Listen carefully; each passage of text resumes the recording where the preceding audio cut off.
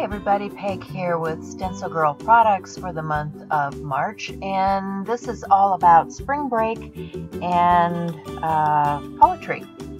So I picked some stencils. Shell and I will be using the same stencils for our project, so play along with us and see what we make. Here we go.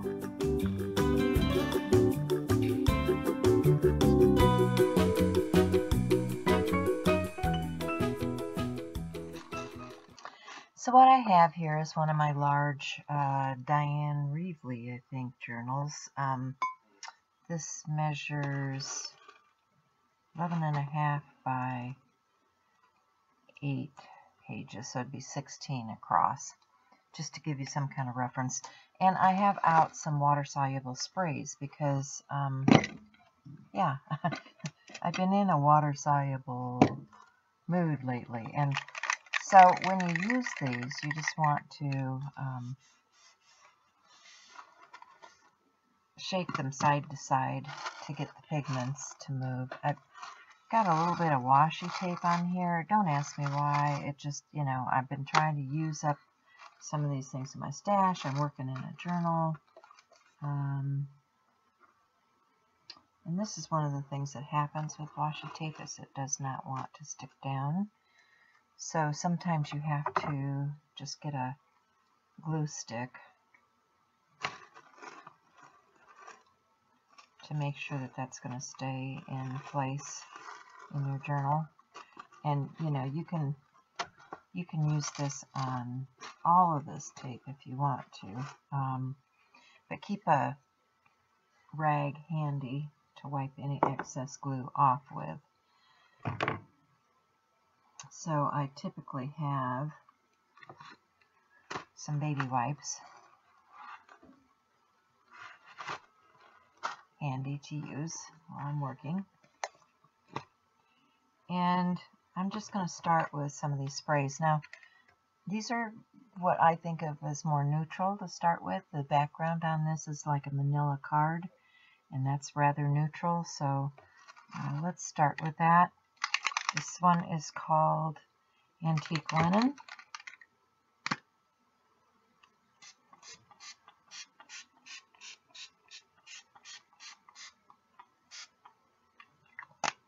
And this is a mustard seed.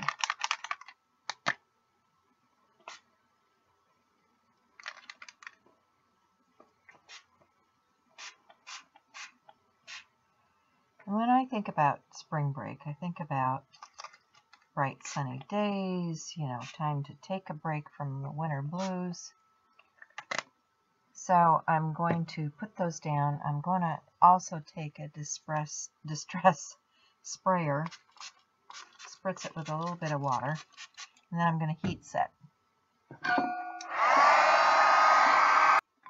Okay, time for a new stencil and new product. So this time I'm going to grab this art anthology in peacock feather, and I'm just going to spray that on.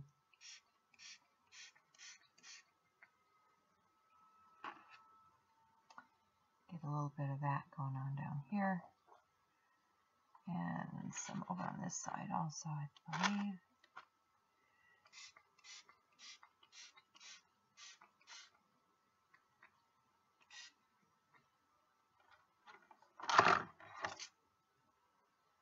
Okay, and I have a blank page behind, so I'm just going to lay that in there to clean it off.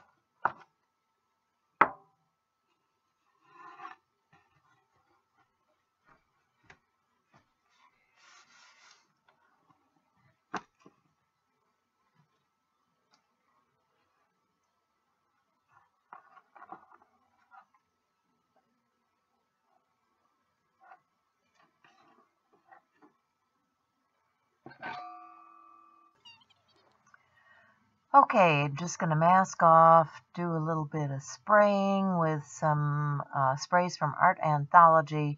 Going to get some words in there. This is, you know, where I'm thinking about poetry and that sort of thing, and using that wet stencil to stamp off and bring that color across the page. Then I'm going to add some of this curb appeal paint from Deco Art and another stencil, pardon me, and just using a little sponge applicator, and I'm going to start putting some of the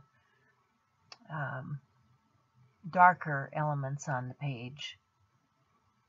You know, you need both the light and the dark when you're doing something like this. So now I'm going to go back to that Carolyn Doobie stencil, and it has both the mask and the stencil.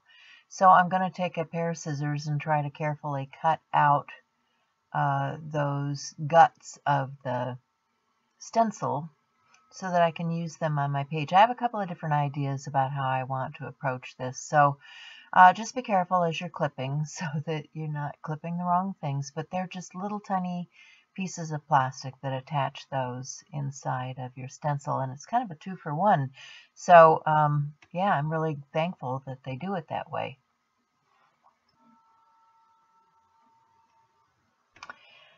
Now I want to do something that really sets this image out off of the page. So I have this fluorescent pink paint and just a paper plate, and I'm going to use that mask to paint with. It's now becoming kind of a stamp. So I'm going to test it out on some tissue paper first, see if it's going to work for me. And yeah, I like the results. So then I decide to go directly to the page, and I find I have a little bit of a surprise because the washi tape is resisting the paint in a few spots.